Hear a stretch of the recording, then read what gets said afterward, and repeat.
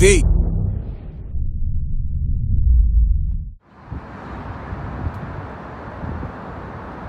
You know, content is king, and it ain't really nothing out. You know what I'm saying? That's captivating the people. I mean, you know, it's a bunch of niggas trying to catch the vibe of whatever happened before. I mean, that's what I see a lot going on. Niggas just trying to catch previous vibes, and it's like you gotta free your mind and take a chance on creating a new vibe. All day. And if you don't do that, then what are you doing? You know what I'm saying? Like following suit. We didn't become the leaders of the pack by saying, "Oh, what was hot last week? Let me run with that." That's not how New York became New York. I was just thinking about that. You understand what I'm saying? New York still ain't got its own identity. Right. But how do we lose it? From you know, jumping on bandwagon. Yeah, man. That's what I'm saying. Basically, we start the trends. Exactly. We set the trend. But now we went from setting the trends to being the followers. Yeah. And that's a big issue. Yeah, you feel me? I mean, that's a hell of an issue right now with the game. You feel me? So that's what's going on. You know? Definitely. Crazy that that American Gangster is a classic movie, first and foremost. Right. Now, with that, who owns the rights to the who owns the rights? Universal own the rights to American Gangster, but how they did it is initially when the OG, you know what I'm saying, stood on the contract and that part was done. You know, there was clauses, you know, due to a lack of understanding by the lawyers involved, you know what I mean? And him being him, you know what I'm saying, he go by the ones. He don't understand. He from an era where money talk, money was king. Contracts, yes, listen, I ain't trying to hear that. What is it? $7 million, $5, whatever, you know what I'm saying? That's what it was. So they hit him with the numbers that he asked for, so he was just like, boom. I was like, pop. He's like, I don't should be going to another one. So you was doing the translation. Right. I was trying to do the translation. Gotcha. But at the end of the day, you know, your pops is always gonna be like, nigga, I know what I'm doing. Yeah. That's pops, you feel me? Yeah. You know how I go. Facts. Right, and you met him before, so yeah, you know he definitely let me know. He ain't trying to hear none of that. Right, he ain't trying to hear none of that. He moved with a certain energy, you know what I'm saying? So I got it. But yeah, they, you know what I'm saying, they jammed the situation up. We had about, I would say, 4 offers for television series since the movie ended. Wow. But we couldn't do nothing. We had one with Showtime, one with HBO, one with Stars, and another one. I can't remember exactly who it was. But those are the 3 that I can remember. And we wasn't able to execute and follow through with anything. Why? Because they wanted to use the brand, the American Gangster brand. Nah, due to the fact that it was signed on. You know what I'm saying? It was signed on and owned by Universal. So they didn't want to get into a battle with Universal. You know what I mean? They accessed and captured the rights to the situation. So when they did that, it led to a situation where basically, in a nutshell, you know, it handicapped and immobilized us from moving forward as far as closing out those deals that we had available to us. So people became scared of the brand in terms of how to move. They was like, okay, well, the old man said it's good, go forward, but Universal was saying they're not releasing the rights. Wow. You know what I'm saying? So it became a crapshoot. So they had the rights from 2000 and I would say 2. Oh, that long? Yeah, because remember, the movie was first done. First we had Antoine Fuqua. That's right. You did tell me that. Yeah. The Antoine Fuqua, he had to peel out because he got into a situation with some of the people. You know, there was a dispute between some of the people high ups in the chain over on that side, and they were like they wanted him to go about it a certain way, and he wanted to go about it another way. So it created a flush out, so to speak. You know what I mean, in terms of their communication levels. So the movie was canceled. That was in 2005. Wow. The first time the movie was canceled. I was sitting in the office when it happened. The movie was flushed out, and we wasn't able to go forward. That created a situation where a tailspin occurred. So then me and my cousin Bernard Alexander, you know what I'm saying, he used to be the head of Death Squad. You know what I mean? We went and got a situation with Abby Lerner over at, what's Abby's company? What's the name of the company? His company's right there. The same company that did Expendables. Okay. So if you go back, you'll see what that is, right? That's so amazing. Got Abby Lerner, who was the owner of that company. We went and got a deal with him. He bought in Will Smith for $25 million. And not Leonardo DiCaprio. The other one, The other one, the one who played in 12, Brad Pitt. Okay. To play Richie Roberts. You know what I'm saying? Wow. So he brought him in for 20. He brought Will Smith in for 25. Upon hearing that, Universal said, we're going through with it. And they opened the books back up again. You know what I'm saying? Because when they found out we moved forward and we got created another situation, it was like, nah, we that's us. We doing it. You understand what I'm saying? So y'all had Will Smith on deck? Yeah. And we had Will Smith on deck, and Leonardo DiCaprio. And not Leonardo DiCaprio, Brad Pitt. Brad Pitt. Right, for the film with Avi Lerner. You know what I'm saying? And that company over there. So when that transpired and they got involved, when Avi Lerner got involved, they know he's a serious player from an independent perspective, but he's a rich dude. Like son is not, he's far from being a regular guy in Hollywood. Gotcha. You know what I mean? He has a lot of power. You know, just like the Universals, but he's just independent. He chose to remain independent. So when they found that out, that's when they was like, Universal's like, all right, we're gonna pick up the option. We running through it. You know what I mean? So Pops was like, all right, we're gonna run with Universal. Just let it be what it is. You know what I'm saying? Gotcha. So when that transpired, that created a tailspin, because Universal was like, it was like, all right, now we're gonna bring in. There's no more Antoine Fuqua, so there's no more black director now. So what happens now? All of a sudden, we're bringing in the Ridley Scotts of the world. You know, this guy, that guy. You know, Brian Grazer, of course, and Ron Howard being imagined. They was always a part of it from the beginning. You know what I mean? Because that's how the whole thing came about in the first place. And then they developed the screenplay and the script and moved forward and started, you know, really going forward to get the thing done. That's how that came about. Yo, somebody text me, and plus they left a message on IG. Really? You used to rap under the name Everlast? I've been everlasting since I became everlasting when I got my supreme mathematics and knowledge of self at 11 years old. Oh, wow. I became Lord Everlasting, like God Allah. You know what I'm saying? Since 11 years old. Wow, salute. Yeah, and I took my Shahada when I was 14. You know what I mean? You know, started studying Nation Islam. You know, yes, sir. The Ansar Law community, different things that was in our community at the time. You know, that represented. You know, because when we was coming up, there wasn't a whole lot of access to information like YouTube and it. So we had to go to the source, right? Try to build and get the degree so we could become educated. Because our parents didn't necessarily have that information. Like now we can pass that to our seeds because we got knowledge of self. So it was harder for us because we had to find knowledge of self. It wasn't readily available like it is, you know what I'm saying? Like if you want to learn something about the gods and the earth, you can just tune in on M.Reck and listen to Amina Bill. You know what I'm saying? You feel me? So that now you got access to that, but it wasn't like that before. You know what I mean? So it's a different situation now, man. You know what I mean? Definitely. So indeed. So, like, I mean, cause building with you sharp. You know what I'm saying? And you coming from, of course, your father's legacy, and then everything that transpired from it. Right. You mean to tell me, and I know you're going to tell me now, but you mean to tell me it wasn't scripts or offers for your story? Well, I'm gonna be honest with you, Lord. I felt like I was kind of wrapped up. There's certain history with certain individuals in the game that's supposed to be top dog artists, and they know my level.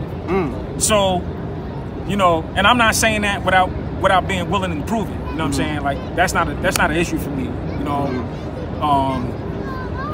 it's what niggas do. Like when I hear you, you know, a lot of people try to, and put me in the box. M.Reck, that dude that do the interviews. Nah, my nigga got bars. Like seriously, and it's not just because he's my man. He got bars. You know what I'm saying? Yeah, that was. So we all grew up. A lot of us that grew up with bars, but we just didn't have the opportunity for certain things. But yeah, I've been one of them guys. Absolutely, fam. I've been one of them guys for a long time. You know what I'm saying?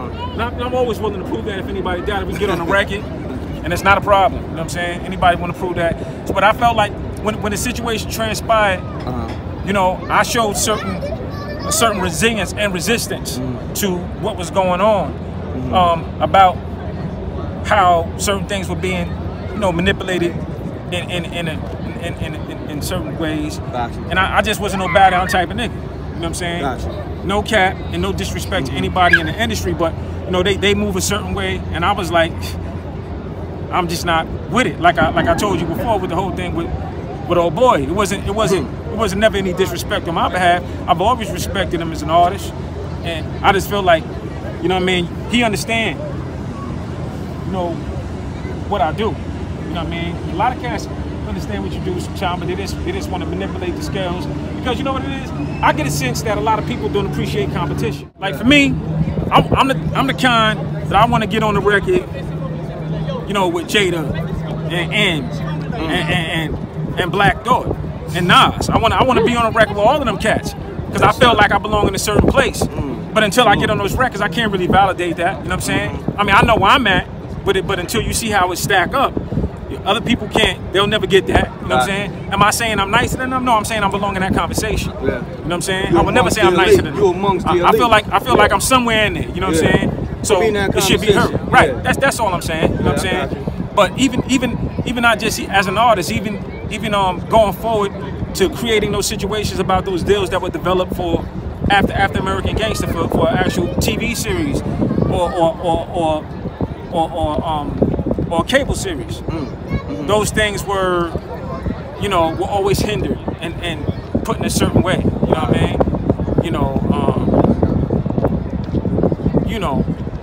Of course, we had our opportunities in certain ways, like I was telling you about Pop and Dick Wolf. But he shoots a lot. He shot a lot down because his thing is, he come from where put the money on the board and it's all good. Exactly. Gotcha. That's it. Yeah. He don't want to talk. I'm like, well, we got to work out things and negotiate them. But he like, ain't nothing to negotiate. Where the check at? Let's go. You know what I mean? I'm like, but yeah, we got to negotiate how many years. What the content is going to be about. Where's the licensing, the rights, all of that. You know what I mean? Like, man, with a check. You know what I mean? But he come from that era. You know what I mean? You talking about somebody who was born in 1930. Fast money. That grew up in the rural South. That shit about much. So talking about a man with a third-grade education that outsmarted his adversaries. You know what I'm saying? And you know what I mean? In terms of being in that arena in the street. So his mindset was one way. My mindset being that I'm from that generations past that, my mind was like, this is an opportunity and we could freak it like this. Gotcha. You know what I mean? When we was on the movie set, cats are saying to me every day, yo, so this is big, so what y'all gonna do with this situation? I mean, every day they was coming to me and asking me that. I can imagine that. Yeah, every day. What y'all gonna do with this situation? It's like, it's not really incumbent upon me to make that call. But it was definitely a moment where we had the city in an uproar and niggas just looking forward to see what happened next. Yeah. At this point, my challenge is to show out and show everybody that the old man may be gone, but it doesn't change the fact that the legacy goes on. It don't go on because I say so, it goes on because I show you. Because talking is cheap. You can say anything out your mouth. You know what I'm saying? But what are you really going to do to substantiate your claims? You feel me?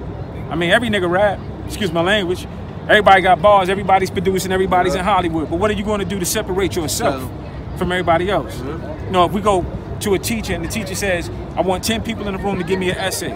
What's going to make your essay stand out in 50 words from the next person's? And when you start thinking like that, and then you have the talent and the ability and the vision to execute that, then that becomes a problem for other people. But in this game, a lot of people like to stop the gate before you even get out of it.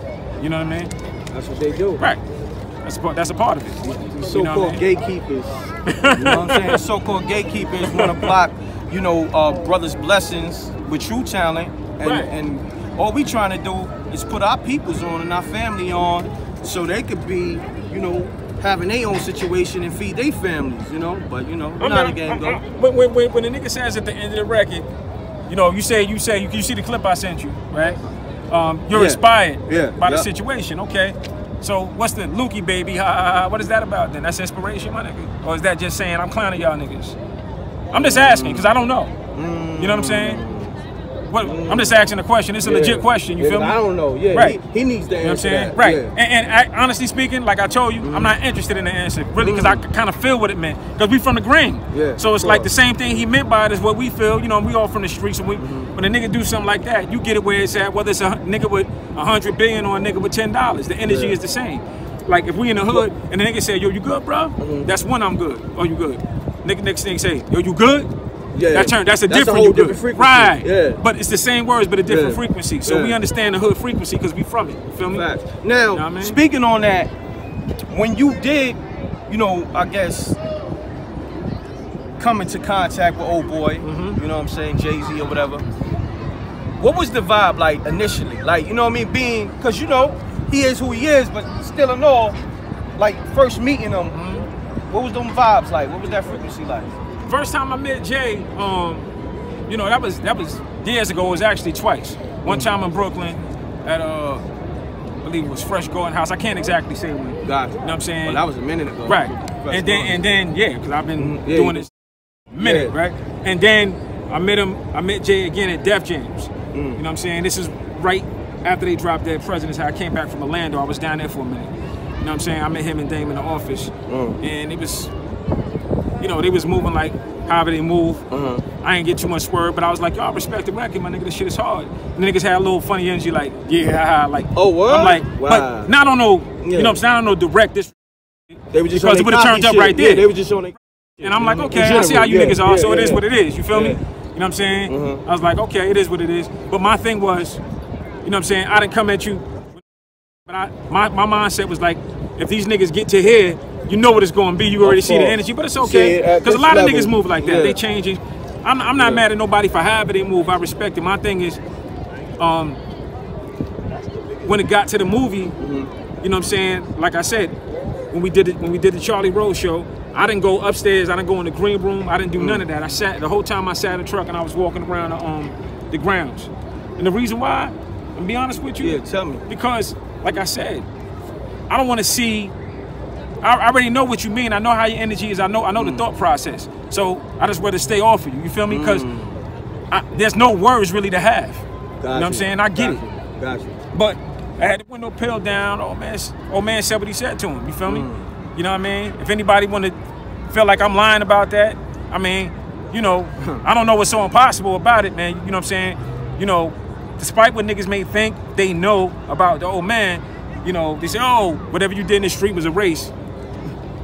Yeah, speak on that. Nigga, you can say whatever you want to say about it being a race, but the truth of the matter is that the legacy is still going on right now. And the other truth of the matter is that at the end of the day, you know, you can never erase a nigga that outsmarted the Italian mafia. You understand what I'm saying? And that's a fact. You know what I'm saying? And the thing about it is there's two cases of history, not just my pops. Frank Matthews, it also happened to Frank Matthews. Frank Matthews was you know, a boss of bosses. You understand what I'm saying? Top level. You know what I'm saying? Him and OG in different things in the same game was kings. I mean, super kings, yes, right? Sir. Because if you think about it, right, when Nicki started the commission, you know what I'm saying? Frank he didn't get down with that. Not Frank Lucas or Frank Matthews. There's a lot of names that we know that got down with the commission. Frank James, Wasn't God Fisher? God Fisher, you know what I'm saying? Batman, you know, but Bat was already with Nicki. It's a lot of cats that was with that, but the old man never got down with that. You know what I'm saying? Because I'm already doing what I'm doing. I'm already at a certain level, and I'm moving a certain way. I don't need to join what you doing. You feel me? Yes, you know what I mean? I'm Superman. The Justice League need me. I don't need the Justice League. You feel me? That kind of mentality, so to speak. And Frank Matthews the same. They was both super kings. You know, the guys in my circle, my pops was real tight with was guys like Black Joe and Jimmy Terrell, Goldfinger. You know what I mean? Guys like that. You know, there's a lot of cats he rode with that he did a lot of business with. You know what, Pee Wee and him and Pee Wee had a certain decorum with each other. You know, that was cool and respectful to each other. You know, although Pee Wee was down with the commission, Pee Wee was a boss in his own right. You couldn't tell him what to do. Pee Wee was king, man. You know what I mean? He was not only a king in the streets, he was a king in basketball. Yes, sir. He was moving heavyweight diamonds like this nigga. You know what I'm saying? He was just, you know what I'm saying? So the truth of the matter is that, you know, you always respect people's mindsets and what they think they know. You know what I mean? Like I had a cat hit me up today. He said, he did snitch, didn't he? I said, bro, watch the rest of the interview, man. Because My thing is, you think I'm gonna go back and forth with you when the interview is telling it all? What do I need to explain to you? That's the whole purpose. What do I need to explain? What do I need to explain to you? The interview is for informative information. Exactly. It's gonna give you what you need to know. You know what I'm saying? So as far as that goes, back to my original point. As far as that goes, you know, the issue that they had is that they was too powerful as individuals, and they both had an option. You know, to disappear. You know what I'm saying, or deal with the consequences, because there were certain people that wanted, it was in the best interest of certain families to get rid of Frank Matthews. It was in the best interest of certain families to get rid of Frank Lucas. You know what I'm saying? They was doing too much. And their power was only getting stronger. You know what I'm saying? You couldn't push them off their mark. You know what I'm saying? They wasn't puppets on the string. You know, Nicky worked, you know, for Joe Gallo. You know? But Nicky was a super live wire, but he worked for Joe Gallo. You know what I'm saying? So they had a chain on that, so to speak. Frank, you know, they was independent marksmen for what they did themselves. You know what I mean? Once the old man, he was already in the business, of course. Like I said, he was in New York since '46. But the truth of the matter is that once he moved forward and started getting his own, basically his own supply on a whole nother tier, and he didn't have to deal with the Italians no more. Once he made that move overseas and got that locked in, it was a wrap. $4,200 a brick. You understand what I'm saying? At 98% pure, 98.7% pure. You understand what I'm saying? What do you do with it? That's it's not too much you're gonna do with that. You know what I'm saying? You understand what I'm saying? You know, 98.7% pure, $4,200 a brick. You know, 10 times and it's still standing. You can hit it another 5 times after that. You understand what I'm saying? So we're not here, you know, we're not here praising the drug situation. What we're talking about is the chronological history of what transpired. So just to make that clear for any of your viewers, you know, we're not here praising the drugs. We just setting the record straight because people seem to have their history mixed up. You know, so I don't have a problem with setting the record straight. Peace, world. To promote your music or promote your business by placing an ad on MRecktv, contact MRecktv promo, MRecktv promo @gmail.com. Peace. Oh yeah, subscribe to MRecktv, youtube.com/MRecktv. I'm gone.